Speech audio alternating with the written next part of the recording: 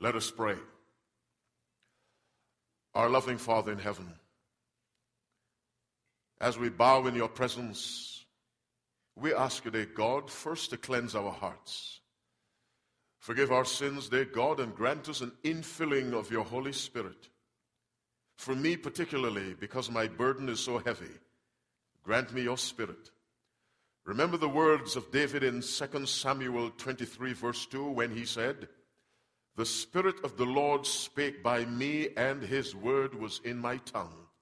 Father, put your word in the very organ of speech, my tongue, that the words of my mouth and the meditations of my heart may be acceptable in your sight and be a blessing for those for whom Jesus shed his blood. I offer this prayer in Jesus' name. Amen. On the first night of this week of prayer, our subject was, the United States has 3 presidents. We had a second subject, second title, but we'll ignore that. And we discovered from the Bible that there are 2 invisible kingdoms operating on the earth: the kingdom of God and the kingdom of Satan. We also discovered that all inhabitants of the earth are under one or the other of these 2 kingdoms. Those in the kingdom of God are those whose lives conform with his standard of righteousness, which is his law. Using the principle of opposites, those in the kingdom of Satan are those whose lives are not in conformity with God's great standard of righteousness, his law, which expresses his character. We discovered to our alarm that those in the kingdom of Satan cannot get up and leave. Because from Isaiah 14, verse 17, Satan does not release his prisoners. Someone infinitely more powerful than Satan has to restrain him, has to bind him, and in that process release his captives. And that person is none other than Jesus Christ. We also learned, to our relief, that anyone in the kingdom of Satan can switch to God's kingdom at the invitation, of course, of Jesus Christ, calling on him to release them. And that can be done instantaneously. And some responded to a call on the first night, and the call was if you wanted to switch from the kingdom of Satan to the kingdom of Christ. And I've been praying, by the way, for those who came forward in answer to that call. Last night, our subject was no law, no life. And we discovered that the entire universe operates by law. The universe is made up of matter. Matter is solid, liquid, and gas. Solids obey laws. Liquids obey laws. Gases obey laws. Laws express the behavior of a thing or a person. We also discovered that in creation, God had different levels of existence. One, the inanimate things he made, like the rocks and the stars. Then those at a low level of life, like trees. Those at a higher level of life, the animals. And of course, the highest expression of God's creative power on the earth, human beings. And all of them have to behave. What distinguishes a human being is that his or her behavior comes from the mind. Unlike an animal or a plant or a rock, the behavior of a human being made in the image of God comes from a part of that person that is neither solid nor liquid nor gas, and consequently does not function based on the laws that govern solids, liquids, and gases, but functions on laws that proceed from God himself, and that is his moral law, the 10 Commandments. Tonight, heart to heart, which is also our theme. Go with me to Matthew chapter 12. We shall read verse 34. Matthew 12, reading from verse 34. It's 3 minutes to 7. Time flies very quickly. Matthew 12, reading from verse 34. This is Jesus Christ speaking. And Jesus says, O generation of vipers, how can ye, being evil, speak good things? For out of the abundance of the heart, finish the verse, the mouth speaketh. Now this is a cardinal fundamental principle of human behavior, conduct, and expression. Everything a human being does is rooted and has its source in that person's heart. Or you may use the word mind, but we'll use heart. Let me say that again. Our speech, our thoughts, our actions are rooted and proceed from the heart. And so Jesus told the scribes and Pharisees, how can ye, being evil, speak good things? What he meant by ye being evil was, how can ye, having evil hearts, speak good things? For out of the abundance of the heart the mouth speaketh. He proceeds in verse 35. A good man, out of the good treasure of his heart, bringeth forth what? That's the only thing a good heart can produce.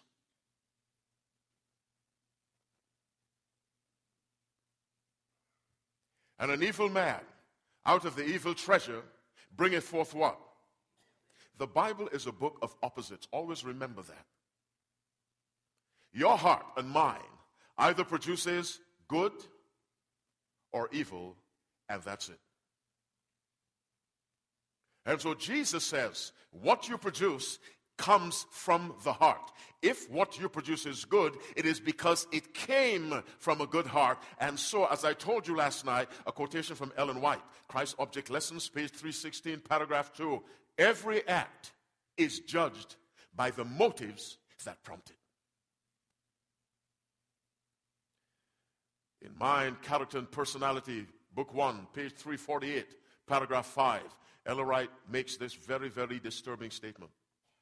Many acts which pass for good works, even deeds of benevolence, will, when closely investigated, be found to be prompted by wrong motives. And she concludes by saying, many receive applause for virtues which they do not possess. In other words, here comes a man, and he makes $1 million contribution to the church building fund, and the church puts a plaque on the wall, on every wall, in his name. God examines the reason why he gave that gift, and there are no plaques with his name on the walls in heaven. Because God reads not the act, he reads the heart from which the act proceeds. Let me repeat. I'll give you a different quotation. Child Guidance, page 201, paragraph 3.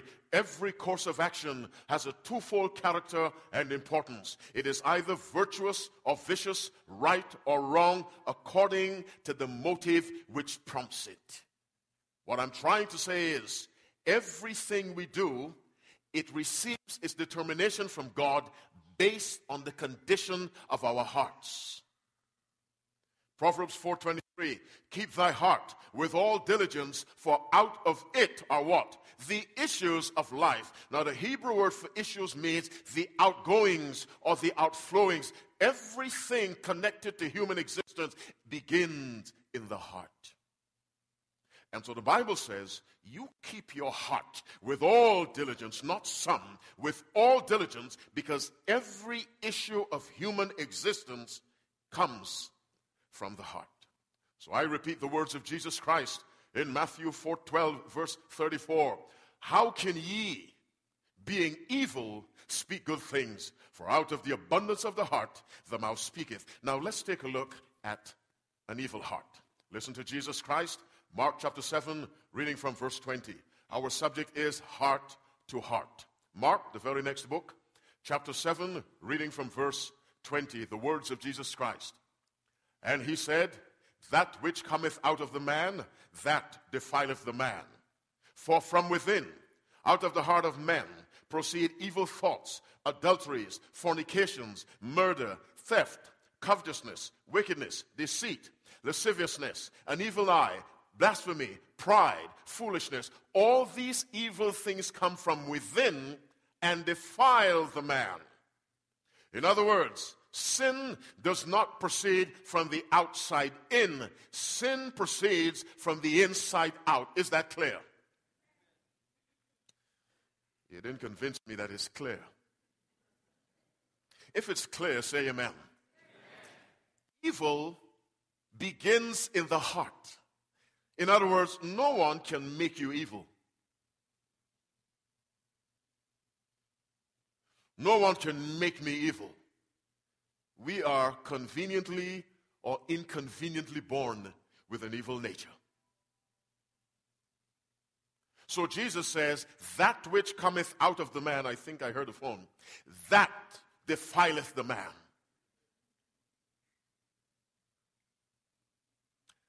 Let's look at another heart. Galatians 5, reading from verse 22. But the fruit of the Spirit is love, joy, peace, long-suffering, gentleness, goodness, faith, meekness, temperance. Against such there is no law.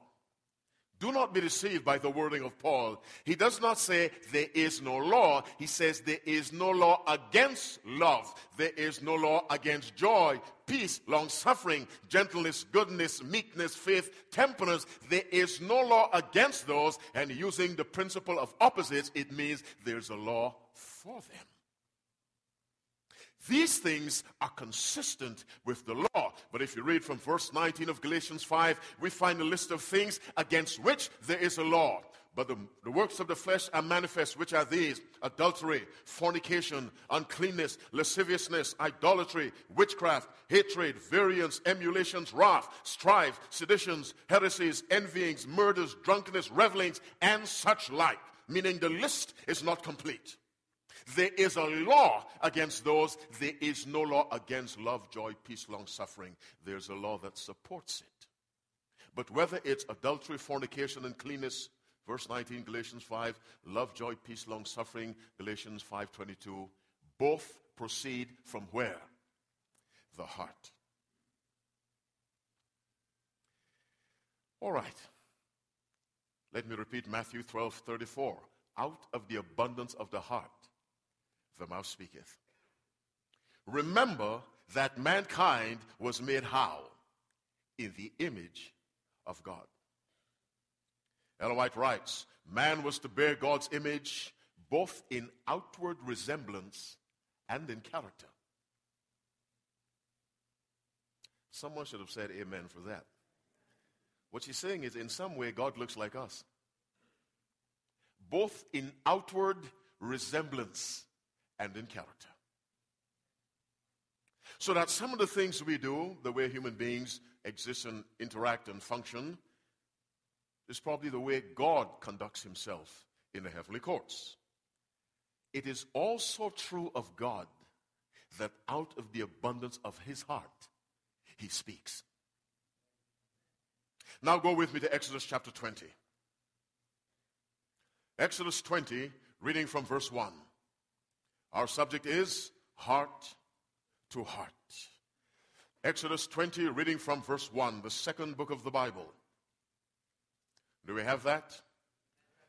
The Bible says, and God spake all these words, saying, I am the Lord thy God, which hath brought thee out of the land of Egypt, and out of the house of bondage. Thou shalt have no other gods before me. And the commandments go all the way down to verse 17. Now, what is God doing according to verse 1? He is speaking. There's a sharp person to my left. There are sharp people to my right, but they said nothing. The Bible says, and God spake all these words, saying. Now, using the principle that Jesus Christ expressed in Matthew 12:34, out of the abundance of the heart, the mouth speaketh, what can we conclude about the source of the Ten Commandments? They came from where? The heart of God.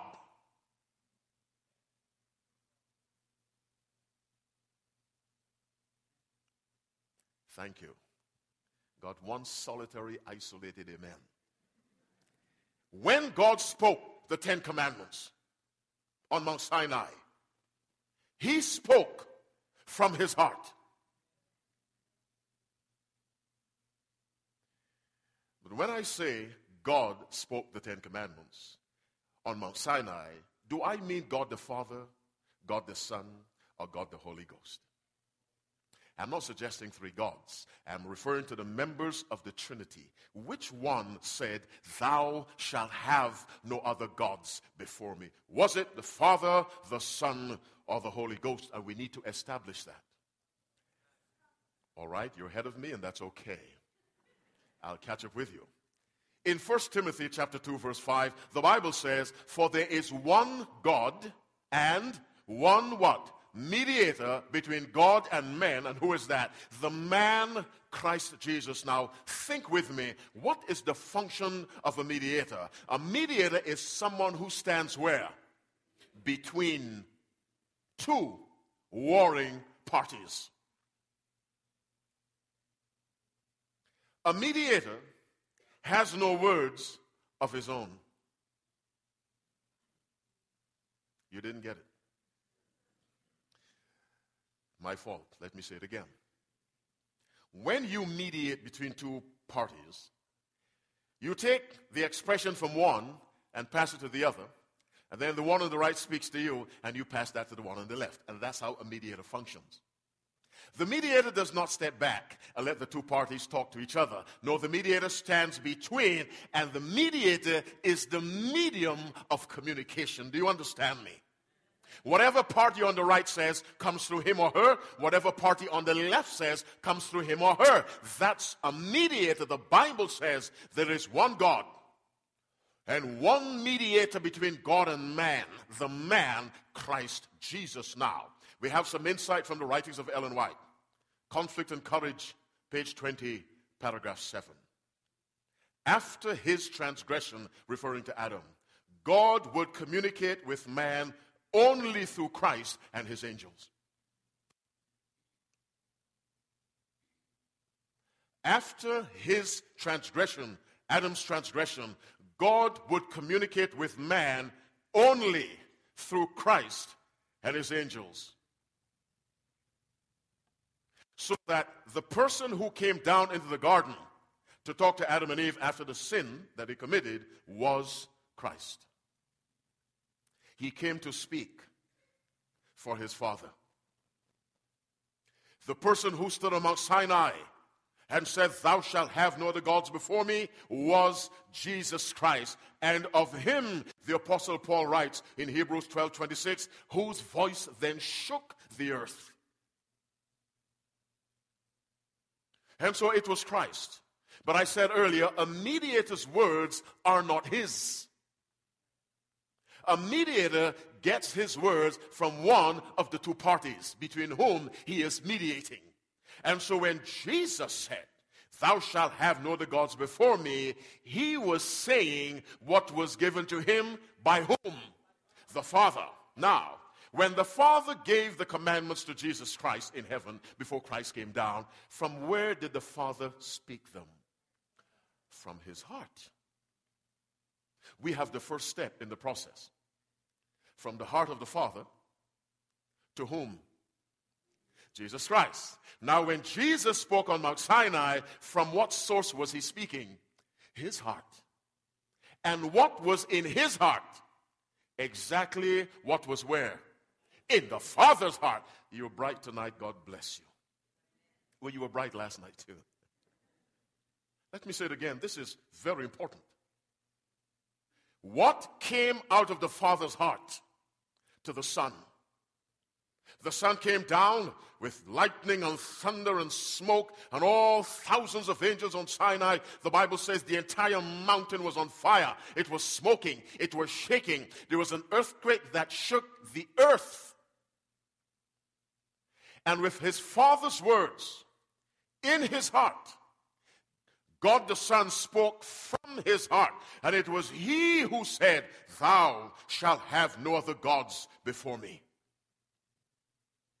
From the heart of the Father to the heart of the Son. Before we take the next step, let's go to Deuteronomy chapter 5. Deuteronomy is a recapitulation of the events of the Israelites after 40 years of wandering in the wilderness. And it's a book of long speeches by Moses. He's rehearsing and reviewing the experience. And in the process of doing that, he reviews the 10 commandments. So there are two places where you read the 10 commandments. But the commandments in Exodus represent the actual speaking of Christ. The commandments in the Deuteronomy is Moses rehearsing the commandments to remind the people. All right. After Moses does that in chapter 5 of Deuteronomy, look at verse 22. These words the Lord spake unto all your assembly in the mount, out of the midst of the fire, of the cloud, and of the thick darkness, with a great voice. What are the next few words? And he added what? No more. In other words, that was it. He did not have to say anything else. All that Jesus spoke were the 10 commandments. That was all that was in his heart for the Israelites. And that was all that was in the Father's heart to the mediator, Jesus Christ, to be given to the Israelites. Now the Bible says, out of the abundance of the heart, the mouth speaketh.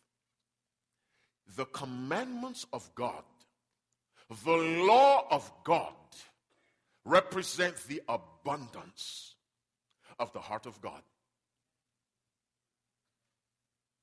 These laws we hate. These commandments we despise. This Decalogue, this standard of righteousness for the Old Testament and the New, which so many churches disregard because they call themselves New Testament churches, this represents the heart of God.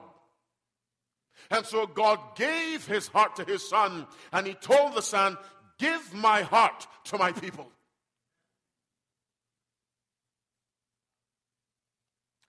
And how does God give his heart to his people? Jeremiah chapter 31, reading verse 33. You are familiar with that verse. Jeremiah chapter 31, reading verse 33, the Bible says, but this shall be the covenant that I will make with the house of Israel. After those days, saith the Lord, I will put my law where? In the inward parts, and write it in their heart, and will be their God, and they shall be my people. Now, the Bible says, under the new covenant. Now, don't be confused by the expression new covenant. Don't allow that expression to lead you to think that that covenant began with the death of Christ. The new covenant, let me tell you very briefly, is the everlasting covenant ratified by the blood of Christ. Before Christ died, the everlasting covenant was in existence. It was effective on the basis of promise. So Abraham was saved by the new covenant.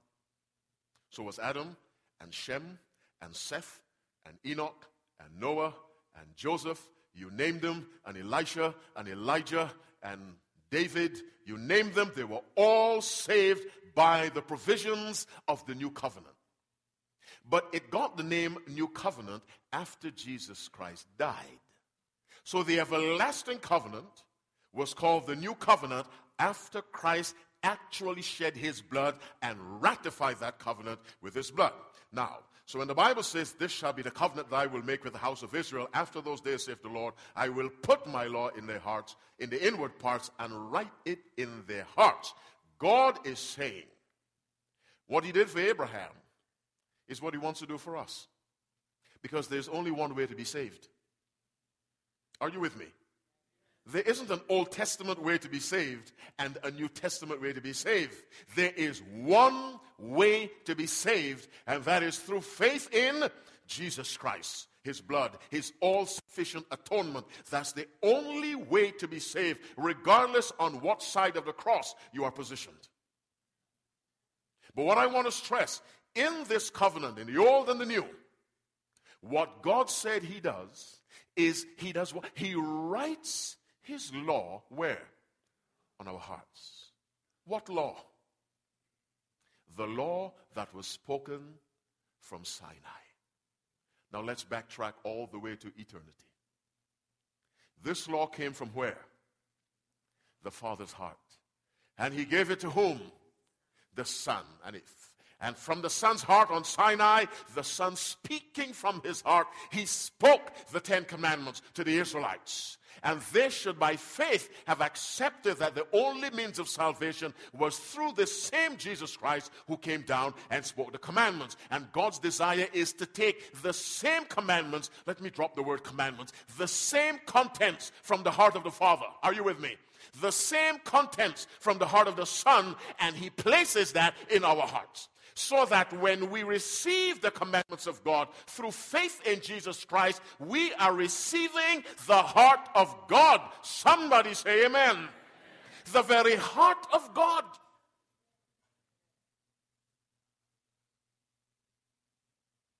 And he writes it on the heart. Well, the Bible says everything proceeds from where? The heart. We read in Deuteronomy 5:22, he added how much more? No more. So that all God requires of you and me. Are you following me? All God requires, tell me what it is. Obedience to his law. But let's drop the word law, since our carnal nature hates the word. All God requires is that we live in conformity with the contents of his heart. All God requires is that we live our lives based on the principles that flowed from the heart of Christ. And those principles first flowed from the heart of the Father. Ellen White writes in Desire of Ages, page 19, paragraph 2, the love that seeketh not her own has its source in the heart of God. The laws that every human agent is to obey flows from the heart of divine love. Selected Messages, volume 2, page 216, paragraph 3. The heart of God is the source of the Ten Commandments. And for hundreds and thousands of years, God has been saying to the world, here is my heart. Here is my heart. This is who I am, in a way that you, with your limited minds, can comprehend. Here I am. Here is my heart, says God. Is that not what boyfriends expect of girlfriends and girlfriends of boyfriends? Give me your heart, not your spleen, your heart. And God says, here is my heart. It's a heart of love. Love for God, love for your fellow man. But since humanity is limited, just by being created, and then doubly and triply limited by virtue of sin, God had to express his love in a way that a limited, fallen mind can understand. That's why we have, thou shalt not. But you can read the commandments this way. When Christ is in the heart, you will have no other gods before me. Are you with me? When the heart is renewed, you will not worship images. When you surrender to Jesus Christ, you will not take his name in vain. When you've been redeemed by the blood, you will keep the seventh-day Sabbath. When you realize your insufficiency and realize your hope is only in the atonement of Jesus Christ, you will honor your father and your mother. When you see that there's nothing in you can present to God, you will kill no one. When you realize to your embarrassment and mine, all our righteousness are filthy rags, we will not commit adultery. When we surrender to the overpowering love of God, we will not steal. We will not bear false witness. We will not covet. See the commandments that way when the heart is given to God.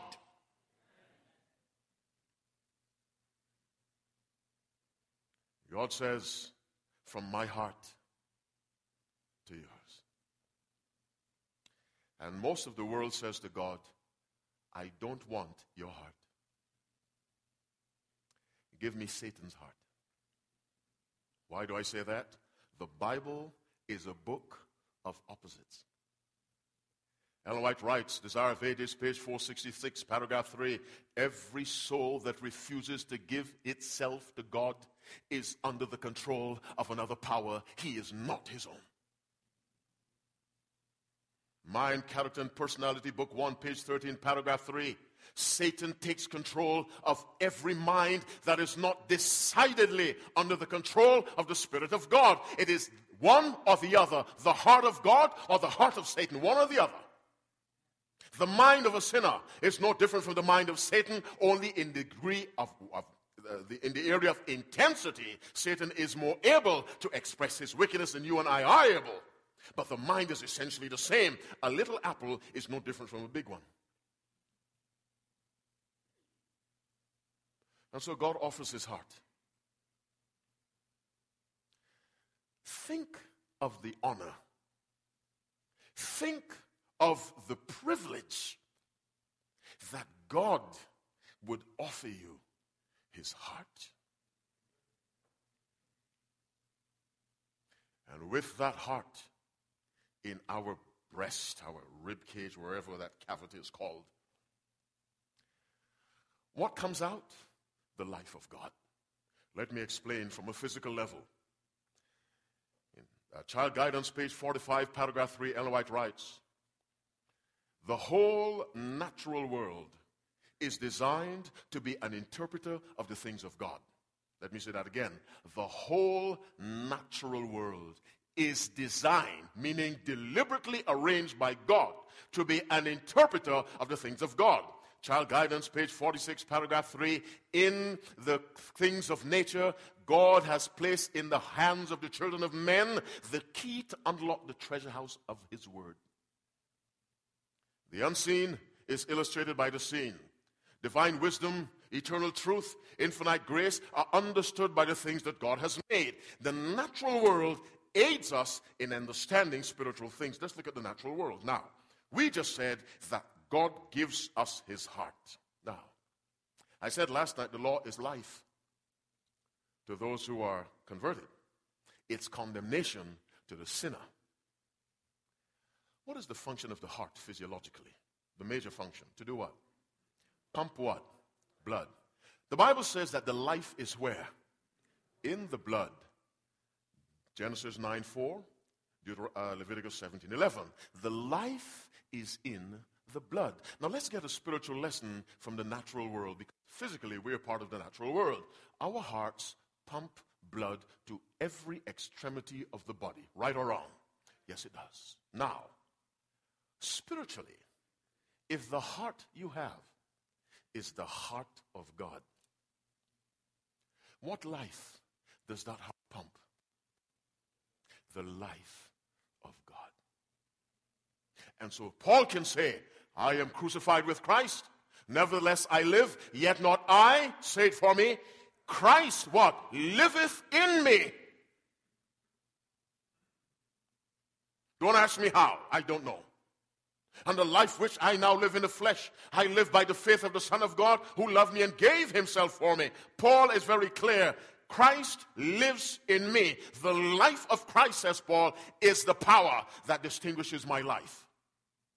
When the heart of God is received by you and me, it pumps the life of God. Satan understands that. And he has launched a 1,000-year-old, many thousand-year-old battle with great success against the heart of God, which is God's law, a law of love. And many Christians who say, I love Jesus, they hate his law. And so Jesus says, if you love me, live by my heart.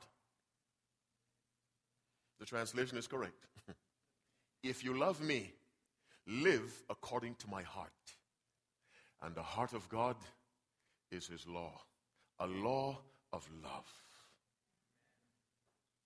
a law of unselfishness, a law which has no place, no room for self. My brothers and sisters, it's 29 minutes after 7. Heart to heart.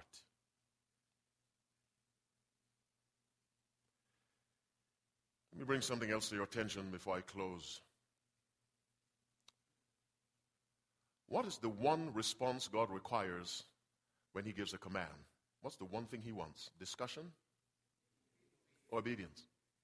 Follow me closely, don't sleep. That's all he wants. But when God's heart is in you, how do you obey? From what? From the heart. Now, when we do something from the heart, how do we do it? Miserably? No. When it's done from the heart, we do it what? Gladly, whether it's right or wrong. When a criminal commits a crime from the heart, he takes pride in his crime. When we do what's right from the heart, we do it gladly. And Jesus, when he came as a human being, he had the same heart. And so it was said of him in Psalm 40 verse 8, I delight to do thy will, O my God. Finish it for me. Yea, thy is where? Within my heart. It is because his Father's law was in his heart that Jesus says, I do always the things that please him, John 8:29. And Jesus, as a human being, had the Father's heart in his heart, and we as human beings, like Christ, can have that heart. And that's the only way you and I can be saved. You can have all the good works you like. Church membership, give $1 million, and you have 7 offices in the church at the same time, and you're the deacon and the janitor, and you bought the pulpit and you bought the speaker. But if the heart of God is not in you, all of that is described as works of iniquity. Now, what did I say God requires of a commandment? One thing, obedience. Then if the only thing God writes on the heart is his law, what's the only thing God requires of us? Obedience from the heart. And obedience from the heart is a joyful experience. The problem is, many Christians are unconverted. And so it's a miserable experience for them to obey God because the heart of God is not in them. Church membership is in them.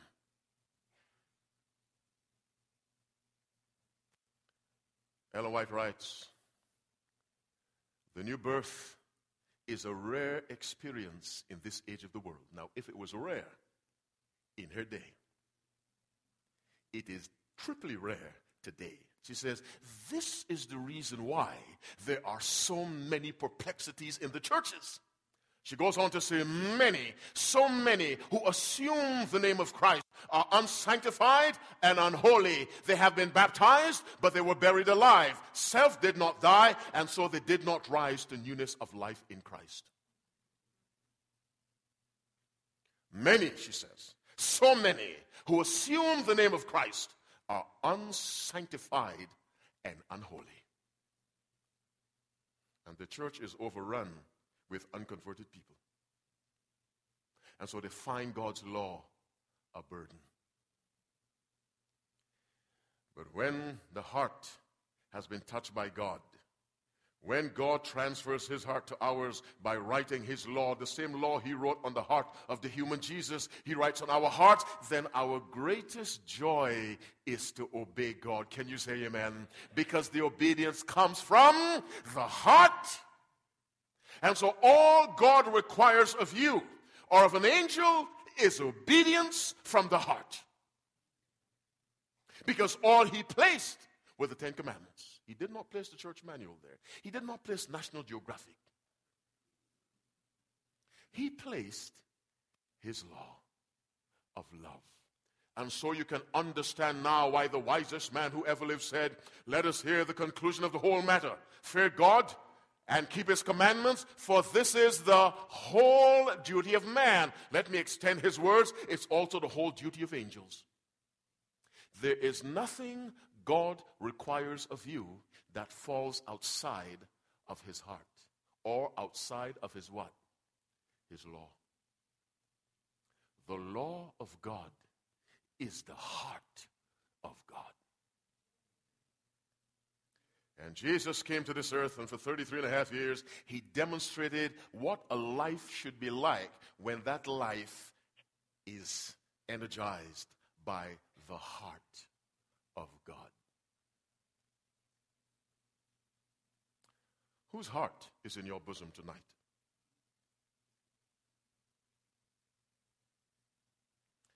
Do you love to obey God?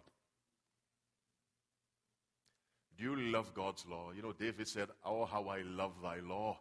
It is my meditation all the day." Only a converted man can speak like that. Do the words, "Thou shalt not steal," bring joy to our hearts? Do the words, "Remember the Sabbath day to keep it holy," bring some sort of holy excitement to us? Is obedience a burden? If it is, then there's something wrong with the heart. And so tonight, God is offering what? His heart. And he says to us, "My heart to your heart. Heart to heart. Take my heart," says God. And he passes it to us through Jesus Christ, who has the same heart. Consider the privilege. The heart of God and the heart of Christ is the heart God wants in you. Tonight.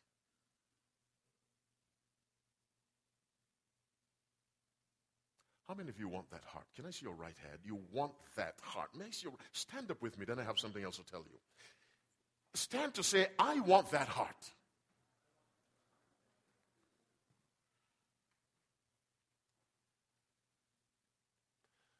Listen carefully to what I'm about to ask you.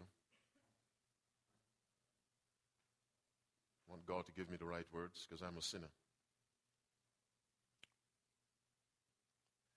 Examine yourself honestly. Which one of us is living without God's heart? I'm serious. Based on what you heard, you're living without God's heart. Raise your hand. Don't bring them down. Keep them up. If this is your confession, then we need to do something about it tonight. Are you with me? When Peter said, "Lord, save me," the Lord saved him immediately. We need to do something about that tonight. I want you to do something for me. I want you to come right down here. Come quickly. Come. Come. You raise your hand. Come. Don't be afraid. Don't be afraid. Come. You think you're living without God's heart. Based on what you've heard, come. And we'll ask God tonight, put his heart in our hearts. You know, the Bible says in Jeremiah 17, verse 9, the heart is deceitful above all things. You know who the heart deceives first? The person who has it. The heart is so successful at being deceitful, it leads me to think I'm deceiving somebody else. When my heart is deceiving me, the call is, do you think you are living without God's heart? Yes, you're polite, you're educated, you're smooth, you're cultured, you know Arnold Schwarzenegger, you know Barack Obama, you know the Queen of England. All of that is fine. Whose heart is beating in your chest? If it's God's heart, it is pumping God's life. If it is not God's heart, the only other choice you have is the heart of Satan. And Satan has many agents who are quiet, polite, well-spoken, very mannerly, but 100% the agents of Satan. Because not all of Satan's people roll on the ground, foam at the mouth, and their eyes roll back into their heads. If all of his agents were like that, people would back away. Many of his agents are smooth, polite, nice, but without God's heart in their breasts. For the final time, do you think you've been living without God's heart? I want you to come. Then we'll pray. Ask God, Father, take away this stony heart and give me the fleshy heart Jesus had. Give me your heart and accept by faith. When you pray that prayer, God will do it. Pray it with the acknowledgement that I cannot save myself. I need the heart of God. All the Israelites were to have it. And spiritually, the Israelites represented all those who accept Jesus Christ. If you be Christ, then are you Abraham's seed. Jesus had that same heart, and God wants you to have it tonight. Someone's coming, come. I believe I've been living without God's heart. God bless you. My good brother, God bless you. We'll finish early. It's only 22 to 8. Come, sister, God bless you. If only we could understand the great privilege of having God offer his heart to us. His very heart to us. Can you imagine the heart of God in a human being? That's the beauty of the plan of salvation. What else can someone give beside the heart? The heart represents all that you are. An expression of God's unselfishness is his giving of the law, which is his heart. He was so unselfish. He gave his heart, which is his law of love. Heads bowed, eyes closed. Loving Father in heaven, we thank you for your word which you spoke to us tonight. We thank you, dear God, for the eye-opening experience many of us have had. We've learned that your law proceeded from your heart. From your heart, dear God, to the heart of your Son, who is the mediator between you and us. And from him to the Israelites.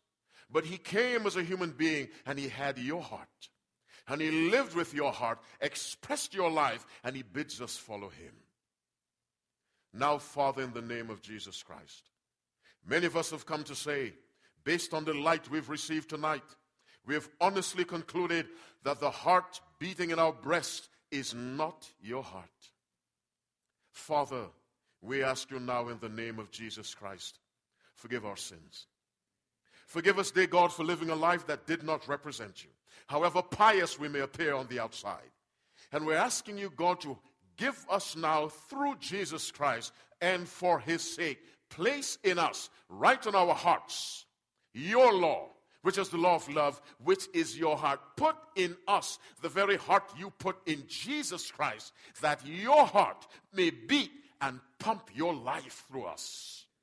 Father in heaven, without this, we cannot be saved. We are living dead when we do not have your life. Give us your heart, dear God, as expressed in the 10 Commandments, the commandments of love. And with your heart in us, we will obey gladly. We will obey joyfully. Obedience will be our highest joy, our greatest delight. We'll be able to say, as Jesus said, I delight to do thy will, and your will is your law. Father in heaven, please, God, we have no one else to go to. So you help us. You invited us to come to the throne of grace, and so we come. You have said in 2 Peter 3:9, the Lord is not willing that any should perish. You said in Ezekiel 33:11, as I live, saith the Lord, I have no pleasure in the death of the wicked. We've come to say we want to be saved. Give us your heart today, now, for the sake of Christ. We pray in his name. We believe you've heard us. We accept by faith that you've given us your heart. Dear God, let us leave reckoning ourselves to be living your life, because your heart is now in us. Oh, Father in heaven, when we rise tomorrow by your will and your grace, let us ask you again, renew that gift to us. We want to see you face to face, Father, the one who offered his heart. Thank you, God, for this arrangement, heart to heart. And save us when you come, that all of us in that new world, according to 2 Peter 3:13, wherein dwelleth righteousness, and righteousness is the righteousness of the law, which is your character. That's all that will exist in that new world, the righteousness of God as expressed in his law. Thank you, dear God, for this transaction. Thank you for this miracle. We accept it in Jesus' name. Let all God's people say, amen and amen. God bless you. Do not doubt that God has done it for you. God does not work by our feelings. He works by the reliability of his word.